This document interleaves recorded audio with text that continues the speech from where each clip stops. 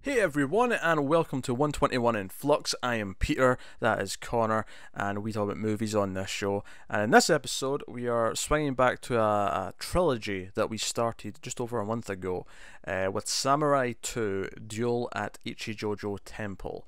So we had the first one, Samurai 1, Musashi Miyamoto. This is the second one from director Hiroshi Inagaki. I was looking over just to make sure I got it right. I was just looking over and checking before I said it, just in case. Okay, so that's came out in 1955, and we'll start spoiler free as we do, and we'll warn you someplace in the middle before we go into spoilers. And this, of course, is the middle of. I mean, the title gives it away, but it's a Samurai Trilogy, and we compared the first one all to an origin story and the start of the journey, and kind of how he gets set on this path to become this character, and this very much is a middle chapter. Where he is still trying to find himself. He is going around with the name Musashi Miyamoto now, and he challenges the head of a school to a duel. Not necessarily to the death, just a duel. But of course, there's some politicking that happens as a result of this, and some delays. Some new characters, most of the old characters come back and advance their plots as well. So it feels truly serialized in that sense. And yeah, we go from there. So, Connor, you hadn't seen this before. You're watching this trilogy for the first time. Did you enjoy number 2? I did, yes. I thought it was better than the first one. That was better than the first one. Cool. I probably agree with that. I do think the first one has a better structure. Yeah. I think this one, the structure suffers a little bit from being the middle film, because it does kind of feel like it doesn't really have a start, it doesn't really have an end. It's just kind of it's got the loose structure of, okay, this is the duel, the challenge and yeah, overcoming that, and it has some level of an arc, but it hasn't got the full arc in there because yes. I think I often feel like the middle film in a trilogy suffers the most for me, because it's not got the big grand opening where it sets up what the story is going to be. It doesn't have the big conclusion. It's just the middle of it, and for me that usually it doesn't mean that the middle film is always the weakest. It often isn't, but I think on a whole, a lot of the problems I have from middle films kind of are always there. Like, they always seem to have those problems in trilogies. That's fair. I think I often find middle films my favorite because they're not concerned with having to establish everything. That's already done. Yeah. And they don't feel the need to go over the top with a big climax ending. They can set a really comfortable level for the characters. Yeah. So in this one, there's more sword fighting, more duels as you'd expect, and for in spoiler-free territory here, I think we can quite happily talk about how good those fights look. Oh yeah. Lots of camera mounts, like tracks and stuff like that. It'll be very steady, very confident, and then there's a fight later on where it eventually spills onto kind of the wet, muddy field of, I think it's like a potato farm or something like that. Yeah. And he's sort of like backing down like the thin, dry like line of the farm. Yeah, there's a bit in the middle where you could, a little pathway, a little bridge. Yeah. That you can go across. As he's backing there from not just one person, from lots of adversaries, the camera starts going back with them, and again, it's a very impressive looking and confident film. It is. That is still true throughout this one. That has not changed, and I think it's a really neat counterpoint as well, because it's almost like the scene from the first one where he's running with Otsu and there's like the entire town's chasing them and they're just hiding, whereas this time we have a very similar scene where there's an entire 20, 30, 40 men chasing him, but instead he's standing his ground and fighting. Now he's good enough that he can maybe fight them off, or at least he thinks he can. At least he thinks he can, yeah. But it's a nice evolution from that movie, and calls back to it really well. I think visually the only thing that might disappoint me in comparison to the first is I get it. It's a creative choice and I understand it, but the color isn't quite as vibrant, right? In the first one, everything's new to this guy, and everything's there's all this sense of wonder. We spoke about that a lot, where there's all these really bright colors, and they're a bit more muted here. Where he's matured a bit and things have settled down. It's still colorful, but it's not as over the top as the first one. It's very. I'd even go as far to say he's a little bit disillusioned, because part of the arc of the movie is that people keep telling him that he he's not at peace with himself. He's not at peace, and therefore he acts out of anger sometimes. He acts out of rage. He lets his emotions get the better of him, and therefore he's not a true samurai. And that's kind of what he's trying to overcome throughout the film. And I think it's almost as if he himself does not respect his surroundings yet. And I think that's kind of what the colouring and how the movie feels, what that's going for. Like I said, it makes sense for the story. Yeah. It's just slightly disappointing to look at compared to the first one with all those colours. It was just a joy to watch. Yeah. That said, there's a lot of good visual moments in this one for sure. There is, especially in the fights themselves. They're really well handled, very confident. It doesn't feel like we get to a fight scene. It's like, the plot needs a fight scene, so I'll just do it. Because some directors feel like, we'll just get through the fight scene because it needs to be there, but that's never the highlight. Whereas here it feels like, no. I almost wonder if the genesis of the idea was, no, I want to shoot some fight scenes. I want to make them be the actual pinnacle of the story, where the drama of what he's going through plays out in the fight, and the camera work reflects that as we're following him in combat. So. Because the movie starts with a duel. He's got a duel with a random raider or something like that, and I always forget the name of the weapon the other guy's using. I can never remember. It's like Kurosanaga or something like that. It's called something along those lines. But it's basically a sickle on the end of a chain, and so it's a different weapon. It's like, oh no, he's not fighting someone else with the same with a katana. He's fighting someone with a completely different weapon, and it becomes about how to deal with that. But he's arrogant. He kills him at the end of the scene, just because that's what you're supposed to do. Maybe because he's a little bit angry. Because he can. Yeah. And this random passerby chastises him for it and says, no. A real samurai doesn't do that. A real samurai wouldn't kill just because. It'd be better than that. Yeah. You make the choice in the situation because you have to, and you play things smart and you play things calmly. You don't let your emotions get the better of you, and that's definitely the point of the film. That's the arc of the film. But there's a lot more going on in the film because we have other characters. We have Otsu, who's still longing for him. We have Akemi with her mother, and Matahashi, his old best friend. What are they up to? We see them again, and obviously I might critique that we don't get enough of those things. Oh really? Okay. Yeah, given how much they were set up in the first one, I feel like there'll be a reasonable amount with them in the third one, I'm sure. Yeah. But here I felt like I think that might be the side of the plot where I felt the middle movie problem of, okay, we're kind of treading water with their stories. Okay. I got some good drama out of the love stuff, though, because, again, it's almost love triangle at a point, but I was actually kind of into what they were doing with it in terms of the scenes and how they played out. There's a great scene early on where Akemi, who happens to be in the same city now as Otsu.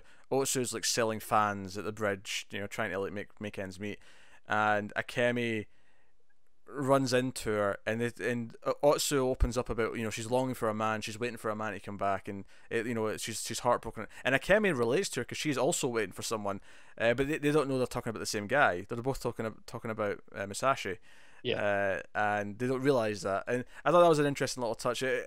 Because I think you're waiting throughout the film for Musashi to run into Otsu. Because I think Otsu's the one we're rooting for, right? She's the one we're rooting for. Especially as the movie goes on, because Akemi does some questionable things as the movie goes on. But I think Otsu, even from the first film, she's the one you're kind of rooting for. And she's the one you kind of hope gets the happiness. And you're kind of rooting for her to meet him again. You want that meeting to happen. I think it's really interesting and kind of exciting as a viewer to have her meet someone else from the first movie that she doesn't know. They don't know they're both related to the same story, but we do. It's a bit coincidental, of course, but that's okay, I think, in this case, because that's kind of the fun. Yeah, Joe, I saw something on, it might have been Twitter, like a few weeks ago, and saying, I don't get when people complain about coincidences in movies, because life's full of coincidences, like, all the time. Yeah. And I'm like, I mean, that's true. So maybe I should forgive a couple of coincidences in movies a little bit more. You can forgive some. Here's my rule when it comes to coincidences in movies. You can forgive some late on, but my general rule is that you get your one big coincidence at the start of the story, because that's what starts the story. Right? You have character A meet character B in a really random way, because that's what gets the story started. And that's okay, because that's what triggers it. That's what gets it moving. When a coincidence becomes a problem is when later on they solve a problem with a coincidence that's really convenient, and it's like, oh well, that's convenient that happened, or so on. Yeah, You know, I think for me it depends if it deflates, if it undermines a character moment. That's a problem. You know, if the coincidence undermines whatever they were trying to do, you know, and it undermines their character, that's a problem. Yeah, I think that's a good point. I think it's also like it can work when the movie's kind of built around it happening a lot. Like if you've got a movie where you're following multiple characters and they kind of coincidentally run into each other, you know, different sets of characters run into each other, and that's kind of the point of the movie, is that you're playing with the idea of all these chance meetings between different people. It's like, okay, that wouldn't stick out to me as bad because that's kind of the concept of the movie. I think it's when it comes into a movie and feels like it's there to make the script easier, because this is how we can solve this problem. And it's like, but you know, it feels cheap. It feels cheap and lazy. Yeah, it's if your character is trying to stop something happening, and then it gets stopped by something completely separate and, you know, coincidental. That's a little frustrating because your character had nothing to do with it. They didn't accomplish anything. Yeah, unless of course it's in a comedy and that's the joke. Yeah, comedies are different rules entirely. Again, like there's always context where you can flip our rules on our head and it works, but yeah, I mean typically, that would be what I'd say. But I think here it's like, again, this is the one coincidence right at the start of the movie. I mean, arguably there's maybe one or two later on that I think maybe go a bit too far, where other characters run into each other and it's like, okay, right, we just keep having more coincidences now.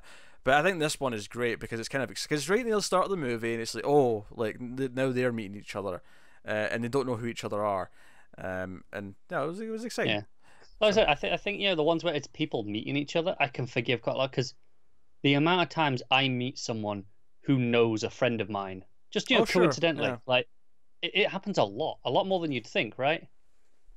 Yeah. So I mean, I can forgive those quite easily. So the plot of the movie is that he challenges this schoolmaster, someone who teaches you know, combat martial. I don't know. I never quite specified what martial arts. I think it was just swordplay. I guess. I guess. It's like a samurai school, right? Yeah. I don't think maybe they specified it once, and I'm forgetting. But like I don't feel like I ever got a specific what the school was. It never felt important to know specifically what they were doing, right? Because we cut to like a scene where he's just beating up student after student, not killing them or anything, just beating them up. And it's the head of the school's not there, and he comes back later and he's like, oh, you've been challenged, but everyone keeps talking about, no, you're too good for this peasant, we'll send someone else to deal with him. And you know, it becomes a question of honor. Of course, the notable new character we get in this one, Sasaki, he is also a samurai who has recently graduated from some big prestigious school, and he comes in and right away he's kind of teased with some mystery because Musashi goes to get his blade fixed or cleaned or whatever, and there's like another katana there. It's a really nice katana, and he's like, oh, who's that? You know, who belong? I'd love to meet the samurai who uses that one. And the guy who polishes them talks about how, oh, he's really good. He's going to be a real name for himself one day. Yeah, and we get this scene before we ever meet him. And it's just like, oh, who's this? But it's really notably bright blue, so it's very recognizable and distinct. So when you see him later on, you're like, oh, that's him, that's that dude. And he's an interesting character because he has a very different demeanor to like everyone else. He almost feels like he's really cocky, but he's also really like laid back and calm and stays back. He doesn't. It's kind of like what Musashi's trying to achieve in the film is this like peace with himself, and it's kind of like this guy has that, but is also a really cocky bastard about it at the same time. No, I know what you mean. It's an interesting performance, actually. It's a really interesting performance. Yeah, he has this like chaotic sort of look behind his eyes, but he's actually really calm and good at what he does. Yeah.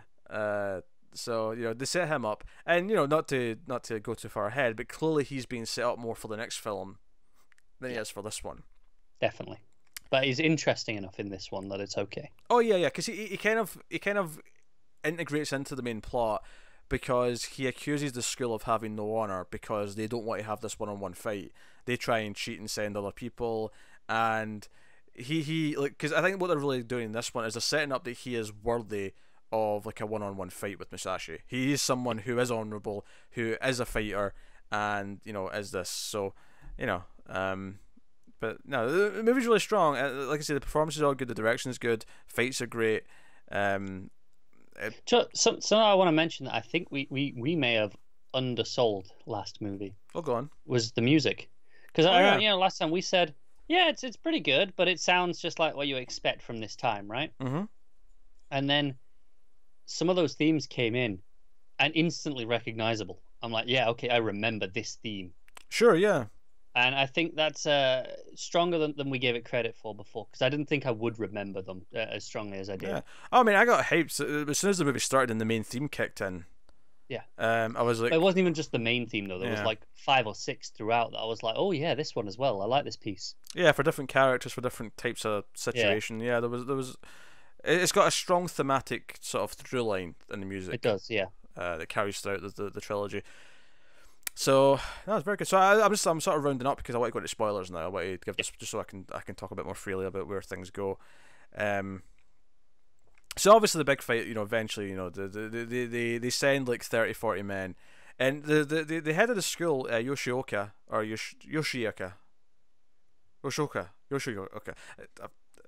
Yeah, Yoshioka. It does eventually show up, but he shows up after Musashi's already like fought through like tons and tons of guys, and he's clearly tired. It feels kind of convenient, right? Like, I have honor. I will fight you, and I'm like, yeah. After the other 30 guys have already had a go at, I'm sure. Yeah.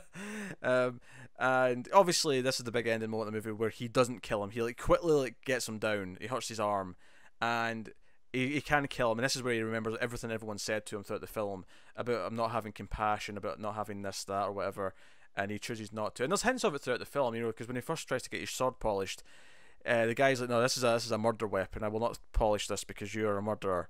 And he leaves in an angry huff, but as he's walking away, he calms down, he turns around, he goes back, and humbly requests, would you please reconsider, tending to my sword. And then he accepts, and he's like, no, I can't do this though, but here's the guy who can do this, and that's what leads him to the other guy who's got the fancy blue sword. So that's clearly the arc of the film, is he kind of, and I think a big thing here is the distractions, because obviously at the end of the film, after this all happens, he does actually collapse, and Otsu eventually of course sees him, tries to convince him to come with her, and he's like, no, I've chosen my sword over a love life, over women. But by the end of the film, after he's collapsed, he is tempted. He is, he pulls her, by the river, and tries to just make love to her right there and then, and she kind of like pushes him away and says, no, like not right now. Yeah. Even though she's been clearly longing for him and pining for him, she almost becomes a nun at one point because he's turned her down, and she's like, well, I might as well be a nun because Musashi doesn't want me. She gets pretty close to slashing off all her hair. Yeah, and she makes the choice not to. And I think it's notable she does, because I think that's because one of the, even though I like her character a lot, I think in the first film we did have a minor complaint that she never has much agency on her own. Yeah. And I felt like her decision not to wasn't purely for him. I think that was like her choosing who she is, realizing that she was kind of doing it out of spite. Yes. And that was not really the point of what she should be doing. Yeah. So that was kind of nice for her. I thought, was for her to make that choice. And at the end here, like sort of pushing her, even though she does clearly want to be with him and wants to run off and get a cabin or whatever people do in this time period when they're in love, he kind of gets a little bit angry, a little bit in a huff, and he grabs his stuff and he leaves. And it kind of leaves with the idea that he is now saying no to love in general. That's him. He is officially done with love because it causes too many distractions, and he can't quite understand it. And if he wants to be a true samurai who's at peace and understands his surroundings and himself, he can't have that mixing things up. Yeah. And that's how we kind of leave the movie with him walking off. Obviously, there's a tease for Sasaki, who watches him walking off, saying, "Oh, keep training my friend." But the implication that one day, like, you'll be ready at some point. Yeah, one day we'll be good enough to go against each other, and that's kind of where we leave off. Which is a fun little tease for the third one. But I like that, because throughout the film we see him like a brothel where they're trying to like sort of flirt with them and give him drink. He doesn't drink. He's already made that choice. And apparently even the madame of the brothel, even I say brothel, obviously I should be saying geisha house, but madame of the brothel even seems to get a crush on him, and I'm like, damn, everyone's got a crush on Musashi, because Akemi, of course, when she finds out he's around, she wants to, like, run away with him. She tries to, and she actually lies to Otsu. It's actually the scene where you kind of like, because up until that point she's kind of a victim herself from her mother, and from her conniving and trying to marry her off to Yoshioka, the head of the school, funnily enough. And she says to Otsu, no, he promised to marry me, we're engaged, like, he's going to run away with me. And Otsu doesn't want to believe it. And then later on, so she sees her hug him, but then he kind of pushes her away, and it's clear that it's not true. But like, that's the scene where she's like lying to her, and you're like, nah, she might not be as bad as her mother, but clearly some of that conniving manipulation is in there. Yeah, definitely. I really like the scene where they both realize that it's the same guy that they're waiting on. Because they, like I said, at first they just they meet, and they're striking up a conversation. And they're friendly as well. They seem to like each other at that point. Yeah, exactly. And then once they realize that they're competition almost, it kind of switches, and suddenly you get that rivalry come in.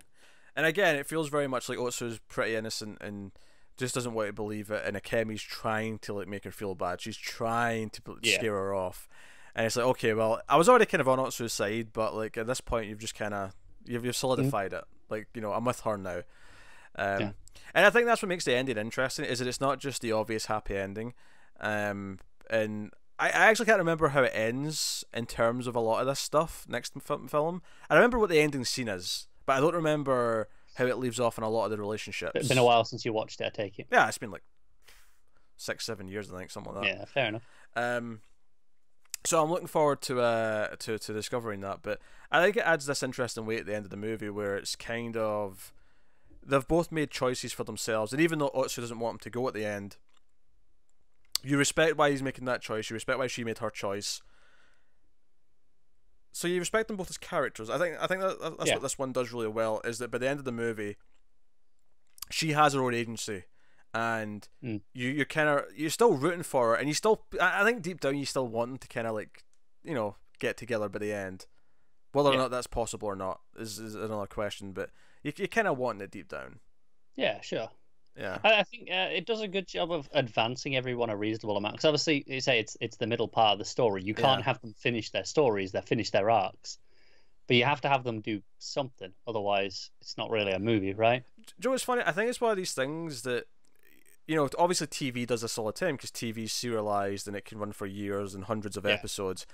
But they only get to start and end once, really, right? Sure, they have season enders and season openers, but they really only get to start and end once. So TV is really good at it, and will have lots of great episodes because they get really good at doing it as chapters. Whereas I think movie trilogies only get one chance because they have one start, one end, and they have one middle chapter. So they only get one chance to do a middle episode, and it's their first try in a lot of cases. So no, it's I think in some ways, like, this is better than the first for these sorts of side plots, in that the first one, it's we spoke a lot how it's an origin story, but mainly for Musashi, right? The other stuff, it's there, but I don't think any of them had any sort of arc. Everything serves Musashi's plot, yeah. Whereas here, they all actually move forward individually, and like I said, it's a little frustrating. I wanted more from most of these because it still feels a little imbalanced in that I'm getting little bits, but I wanted more in this movie. But there is still, it's an improvement on the first one. I think that's a trade-off, though. I think you could say that the first one is better because it's more focused. Yeah. And this one feels a bit more scattershot, but everything it's doing is really good. One side plot we've not talked about yet is that Matahachi tries to go to his friend. It doesn't go very well. And he ends up, he witnesses a random guy, because there's basically the hordes of the school are out looking for Musashi, and they attack this random guy, this poor guy who looks kind of similar. And after they beat the shit out of him to the point where he's dying, and they go, oh shit, it's not him, crap, everyone just run, and they just all leave. And Matahachi comes up and like says, can I get you any help? And he's like, I'm dying, just deliver this, please, this scroll. And it turns out it's a scroll for Sasaki. This is before we've met him, I think. And it's his diploma for graduating from this school, this martial arts school. And later on, he runs into his parents, Matahachi that is, and he claims that it's his scroll and that he graduated. And he changed his name because no one would accept his name because of the dishonor that he's already went through. So he changed his name to Sasaki.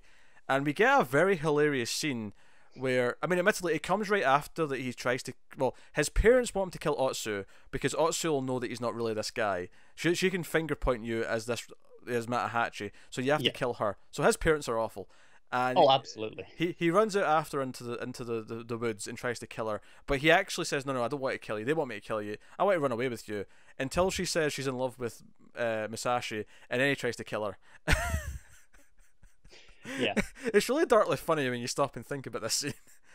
It is. and then Sasaki just happens to like pop up, kind of intervenes, and then he's like, "Oh, so who are you?" And Matahachi really proudly puts out his chest, but he's holding his sword, and he's like, "I am Sasaki, and I have graduated from this." Because his mum's like there, he's like, he's graduated from this fancy school, blah blah, and Sasaki just starts laughing. He's like, "Oh, really?" And he's like, "Why do you think that's funny?" He's like, "Oh, why do I think that's funny? Shall I introduce myself?" Yeah, I think this is one of the times where maybe a little too coincidental, right? Yeah, sure. Like Musashi seeing the sword was nice setup. Yes. I think Matahachi being involved in this as well through the scroll, this might be a little bit too much just to have him in play. Just too many connections. Yeah. No, I can see that. I can see that. But no, it was really entertaining though. I can't deny I was laughing a lot during it that was scene. Amusing, yeah. Yeah, and you have some minor characters come back. The monk's back. He's there. He's the one that was going to make her a nun. So that is. There's a kid who Musashi meets at the start who he sends off to the monk. Because it's funny. I think the opening scene might make you think, oh, he'll be around for the whole movie. He'll be following him around, and that'll be like the plot of the movie. But he gets shipped off to the monastery. Yeah, it's like, all right, I'm done with you. Yeah. But again, there's a lack of caring. But I suppose he does get him to safety though. He puts him somewhere safe before he. No, it's true. He travels on. I think the point is that he doesn't have any real empathy in like, oh no, you're all right, come along, I'll teach you. Yeah, he hasn't reached that point of wanting to pass along what he's learned and become a good enough person for that. Yeah, but at the same time, he's not an awful person that he's just gonna let the kid die. He's obviously a much better person than he was throughout the first film, but he still feels very egotistical and that he's determined to be the best he can be and believes he is the best. He's kind of selfish as well, right? Yeah. Like, everything is about him. But by the end, he at least learns empathy and enough not to kill people. Because that's the other thing. Even before that scene, he's fighting all the guys and he's holding his own for a while. But he eventually makes the choice to run, to retreat. Not run away like he did in the last film, but retreat, with his sword out tactically. And he does get away. And the monk kind of laughs when he hears about this from the kid, and he's like, he's learning. He's finally learning. It's strategy. It's not about proving that he can do it every time. There's no shame in right, because the honor was showing up when he was supposed to and having a fair fight, which is what the other guy didn't do. It's like a lot of the movie is about the image of a samurai versus what it's actually supposed to be, right? And I think it's funny that the image of the samurai is probably even worse now, right? In the sense of it's been very glorified in movies over the last 50, 60 years. And then this is about cutting to what it actually is supposed to be. Yeah, and I think it's great that the villain of the movie, if you can even call him that, I feel like calling Yoshioka the villain's kind of weird because it's kind of his second in command who's constantly like driving everything that's happening. He's just kind of like this Lutz who's like is there. He just. I think he's very similar to Musashi at the start of the movie in the sense that he just capitalizes on the opportunities. He doesn't turn them down, right? When he shows up and he sees Musashi's all tired from fighting all the men, he's like, yeah, sure, I'll fight you. Yeah, I mean that's not to say he's not an awful person because eventually, when he learns that Akemi's in love with his rival, he actually rapes her, and then there's actually a scene where she looks at her mother like and with hate, which actually inspires her mother and her like scheming friend Toji to run off together. Because of course, yeah. So maybe we'll get more of them in the third one. I can't remember. I hope we do, just so they get their comeuppance, because they're awful people. I feel like you need to have them, especially for Akemi at least, to get that moment of satisfaction for her. Yeah, absolutely. But because that's the thing, he's such a coward and like just a little weasel, and then he does this, and and it's the idea that he does this, against Akemi, who maybe isn't strong enough to defend herself against him. And it makes him like a little conniving. So he is a villain. Like I shouldn't have said he's not a villain, but he's not an antagonist. Does that make sense? Yeah, and I still feel he's similar to Musashi. So maybe you say he's worse because he rapes this one, but Musashi, he kills the people that he doesn't really need to, right? Like he just kills them. Yes. And again, it's the same idea of, okay, no, you're doing things you don't need to do, you shouldn't be doing. They're different things, but I think the point is that they're supposed to be equally abusing their position of power as samurai. I think it's not even abusing their power of what they're doing. It's more they're asserting their power. They're saying, no, I'm more powerful because I can do this. Yeah. In the scene. Okay. The idea that will look weak if they don't, to a point. And Musashi, of course, by the end of the film is learning, no, like the honor is standing down. I don't need to win. I've won this. So no, it's just it's got a good through line there, of course, throughout the film for him. But no, it's a great progression of all the characters from the first one. And it was, it's fun seeing the characters again. It's like, no, I'm glad to see Otsu again and Akemi and everyone else, and like where are we advancing everyone now? So I remember what the core setup is for the next one is. I mean, I'll give you the premise, right, just to get you excited. The Musashi and Sasaki meet at the start of the film, and they basically arrange a duel, right, for at Ryu Island, because that's what the name of the movie is. Of course, I figured as much. Yeah. And they say, okay, we'll duel in 1 year. I thought it would be a time when you said that, I was like, oh, it's not going to be in a week. It's going to be in like, I thought it might be slightly longer, but I could see the idea go off and train and become better for a they go off and train for a year to come back, and obviously they have the fight at the end, but nah. So it's cool because I think what's fun is that he's a good antagonist, but he's not a villain, right? As opposed to Yoshioka in this, who's a villain but not an antagonist. Yeah. Where he's an antagonist in that he will challenge the hero, but he's not necessarily an outright villain. He, much like Musashi, wants to prove that he's the best. He's a very similar character to Musashi, right? Like arguably he's slightly better in the sense that he seems slightly further along that journey right now. Yeah. At least from what we can see. But, the idea that they're kind of both fresh young samurai kind of wanting to prove themselves to the world, make a name for themselves. Yeah. So that's what the third one's going to be about. But no, I like the second one a lot. I think it progresses everything from the first one. I think I might like the first one a little bit more. Yeah. Fair enough. Just because it's a bit tighter. A little bit more focused. I thought this was too. This is about 10 minutes longer. I didn't feel the length. The length was fine. It moved along very briskly. Yeah. If anything, I could have done with an extra 10, 15 minutes on it to flesh out some of the side stuff, and maybe then it wouldn't feel as fragmented. Because it would, they'd feel a bit more natural. Yeah, that's fair. But no, really good. I mean, everything we said that was good about the first one kind of carries over here. And then some. So, no, it's really good stuff. So, that is Samurai 2. So I should probably rate the film then. So Connor, what you giving it? Yeah, I'm going up about a point from the last one, giving it an 8.5. I have the last one a 9, so I'm going to go down a half point and go 8.5. Okay, balanced out. But clearly, I love it a lot. So, well, we'll be back for the third chapter of this trilogy sometime next month, I imagine. We don't want to leave it too long, so it's still fresh. We'll get to it. Yeah. So we'll be back with this in the not too distant future. But that is Samurai 2 Duel at Ichijoji Temple. So there you go. That is that. So we'll be back next week with another movie. It will be the Patreon pick, I believe, of the month, which is Women in the Dunes, which is another foreign film actually. So that's what we're doing next time.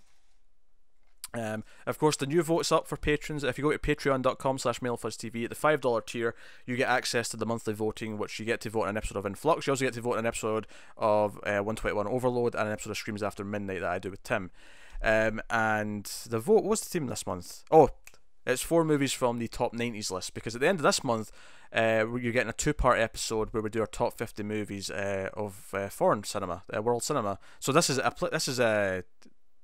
might be on it. This one, Samurai 2, could end up being on there. So we're going to do that. But one of a new tradition we kind of started last time, and we did the top 90s list, is that the vote that month on Patreon is 4 high-ranking films from the previous list that we've not reviewed yet. So there's 4 movies from the 90s, and if I remember off the top of my head, the 4 selections were Eyes Wide Shut, The Truman Show, Silence of the Lambs, and The Shawshank Redemption. There it is. Yep. Yes. I knew you were looking because I saw you clicking and. I was, there. because last time I asked you if you knew what they were, Yeah. I think maybe at the end of last episode, you were like, nope. Nah, I don't remember this time. So I thought I better get it in case you don't actually remember. That's fine. That's fine. The Screams After Midnight vote's all movies about killer dogs, and Only Tim would come up with that theme. that was a Tim theme, yes. And then the Overload vote is, which is just 2 movies, is Twister versus Speed, which Matt picked Twister, and then I jokingly picked a movie from the same director because I thought it was really funny that on the poster for Twister, if you go to Patreon and look at the image, which you only see if you're a patron, admittedly, on the poster for Twister it says from the director of Speed, so I thought it was really funny to put Speed right next to it and say pick Speed instead. Oh, that is a dick choice. I mean, I like both movies, but I assume Matt does as well, to be honest. He probably does. I can't imagine Matt not liking Speed. Yeah. Pop quiz hot shot. But that's Samurai 2. So go to Patreon. It does support us. It supports everything we do and keeps us going. Even at $1 a month, which is worth more than watching all the ads on YouTube for a month. That said, if you can't submit on Patreon, then yeah, watch the ads on YouTube because that does help us out. Turn your ad block off, and if you want to help us out, you can do that. Also, like, comment, subscribe, all that stuff. All of it helps. But that is us. So yeah, is there anything I want to promote actually? It's hard to promote streams because we're recording those so far in advance right now. I never know which one's going up next. I could promote the last one, I suppose. The last one we did was actually another foreign film. It's called Thelma, which came from the Crypt. In fact, I've not spoken about the Vault a long time actually on one of these. I should probably just mention the Vault quickly. We should be doing one of those soon, but the Vault is a list of to-do movies that our patrons get to submit. Everyone can look at the list. You can get a link in the description to the list in the Vault, but patrons get to submit movies to it. It's basically a to-do list of movies that our patrons have picked for us, and the Screams version is called The Crypt, and that's what I mean there is that we did a Crypt movie. So there should be a Vault movie coming up soon. If you go to Patreon, again at the $5 tier, you get access to that, and you can add movies to that list. So yeah, I've not mentioned that in a while, so I thought I'd... Yeah, and we don't pick them in any order, so you could add one this week, and we might still pick that for the next one. That is true. It's very possible. As for how do we pick them, sometimes it's random. I mean, for me and Tim, I literally rolled a d20 a couple of times to pick what one we were doing. But yeah, sometimes random number generator will work. Yeah, and then sometimes it'll be no, I actually fancy. I'm interested in that one. Let's do that one. Yeah, occasionally, you spoke earlier. We're doing a world cinema quiz list soon. It's because you said the quiz thing a second ago. What quiz thing? Pop quiz. Oh right, pop quiz hot shot. Yeah, yes, it's in my mind. But yeah, because we're doing that, we might look at it and see, okay, are there any world cinema films on here, and pick from that. Yeah, that's true. We probably will pick a foreign film off the list if you really want to up your chances of one getting picked. Yeah. Put a foreign film on it in the next week. But there you go. That is Samurai 2. So thank you very much once again for watching and listening. We always appreciate it. Keep watching movies, guys, and we'll see you next time.